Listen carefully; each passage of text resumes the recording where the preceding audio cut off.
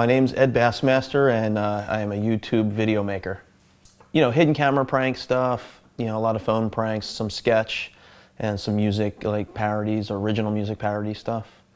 I think it really started taking off in like the last year. I started getting a lot more subs and exposure and notice from, you know, different areas and approached by different people. In November, I got a email from somebody saying they were from CAA agency in California, which for those of you that don't know, CAA is like one of the top agencies in the country. They represent like George Clooney, Brad Pitt, Sean Penn. And in the email they said one of their clients was trying to get in touch with me. And at first I'm thinking, you know, I'm a prankster, so I'm thinking somebody's getting revenge on me. But I looked into it and it was definitely an email from CAA. And the agent called me that evening and told me that Sean Penn was trying to get in touch with me. And I still was in shock. I couldn't, you know, when he told me that, I was in shock. I couldn't believe it. And he said, no, Sean Penn is, you know, a fan of your stuff and he wants to talk to you. So I said, you know, well, tell him I'm busy. I'll try to get back to him as soon as possible. So no, I said, you know, call me.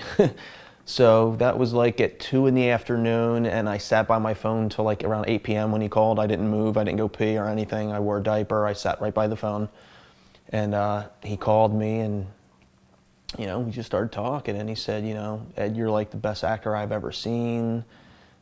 You blow away everybody that's on YouTube. I just can't believe you're not famous as me right now. But he didn't say it in those exact words. He basically just said, you know, you're funny, and I was wondering if you had representation, and I'd like to help you if not. And I said, sure, man. I'm like trying to get there, you know.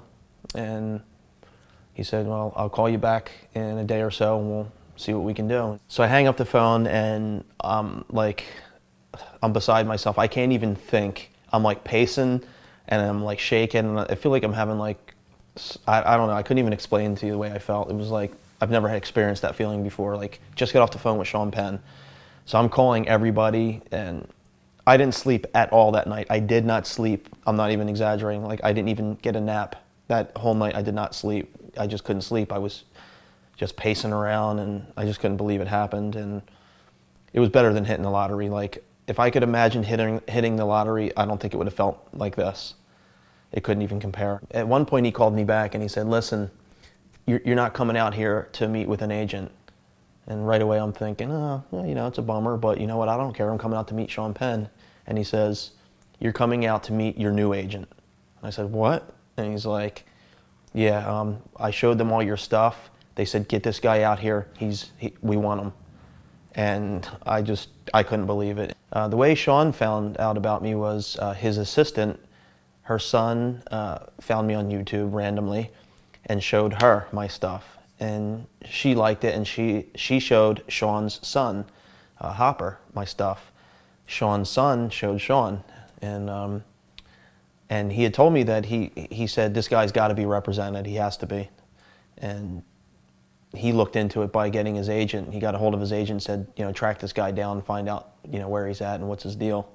And that's how he found out about me. So, you know, I flew out there, and I was still a little bit skeptical. Like, you know, I was pretty sure it was Sean on the phone, but there was no guarantee. And I kept thinking in the back of my mind, this is a prank. And I was not even 100% sure that it was real until I pulled up in the driveway and saw Sean Penn standing in his driveway smoking a cigarette, and I was speechless. And I just got out of the car and I couldn't even talk. I couldn't believe that this was really true. And he seemed amused by that, because I guess he could tell I was kind of taken back by it. And he just said, come on in, relax, get your bags in, you know. And from there it was just like pie, you know. It was like eating a nice piece of pie with whipped cream on it, you know. I get to Sean's house, you know, get settled in and everything, and he says, we're going over to CAA to meet with your agents. So we go to meet with them, but before we go to meet them, I'm like, you know, I'm new to this. I've never met an agent. I've never, you know, this is totally overwhelming for me. So I expressed this to Sean, and he's like, I'll go with you. I'm like, all right, cool. So we're in the meeting with the agents, and Sean's sitting right next to me eating a chocolate chip cookie, just kind of laid back and relaxed, and I'm like shaking, like these guys in suits are sitting in front of me talking to me, and they're just asking, you know, what do I want to do? Where do I want to be with my career? And I'm just telling them, you know, I want to do comedy, I want to perform. you know, TV show or movies, it doesn't matter. I just want to perform, that's it. And I guess the meeting was like an hour, and that evening I got a phone call from the agent telling me that the next morning I had 6 meetings lined up with different production companies, and it was just, it was overwhelming. So the next day I was out on the road by myself. Sean gave me his car to drive in town, which was nuts. And I was just driving in Hollywood, going from meeting to meeting, meeting with these Hollywood producers. The whole entire trip was surreal. And you know, the first evening that I got out to Sean's house, we went out to dinner with Owen Wilson. And that was just like, I mean, how do you eat when you're sitting next to Sean Penn and Owen Wilson? That evening we went to Hilary Swank's house just to hang out.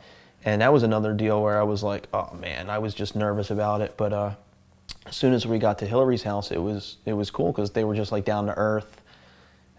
Just her family was there. It was a really low key get together, nothing big. You know, I'm expecting this is Hollywood. You know. But it was just neat. Just the whole experience was really neat. And